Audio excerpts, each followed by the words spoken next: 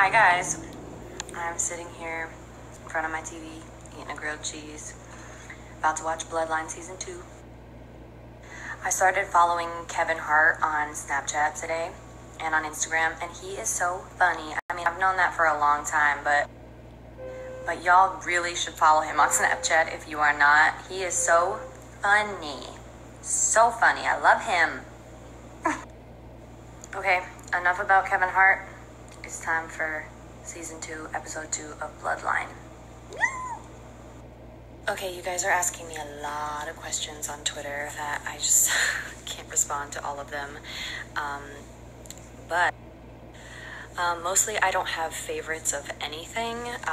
Grilled cheese is not my favorite food. I just happen to be eating it tonight. I don't have a favorite flavor ice cream.